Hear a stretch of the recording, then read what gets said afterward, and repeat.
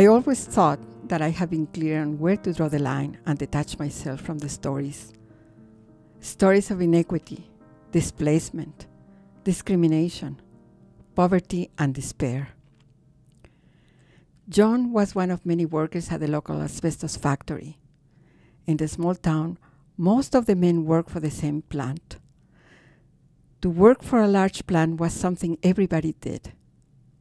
That was a good job that provided the men with the means to support their families. Every day after work, John would come home and was always greeted by his children, running to give him a hug. John would spend all his free time with his family and play games with the children as much as possible.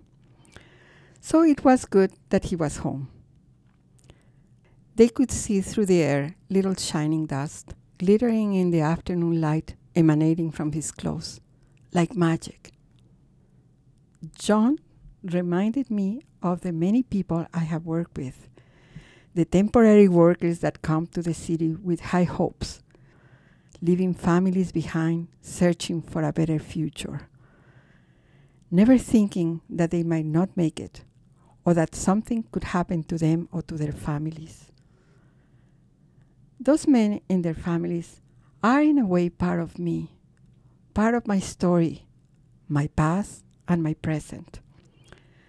I look at somebody's life and try to help them to accomplish what they have said to do, like John. John passed away last year, his lungs destroyed by the asbestos. He never thought that what his children called fairy dust were the particles of the asbestos he brought home in his clothes from work.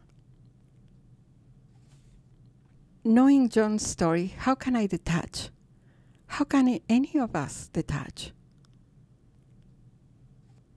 Today, John's wife is dying from the asbestos.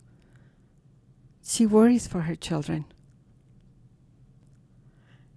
The years of cleaning the house and clothes of the fairy dust continues to take its toll.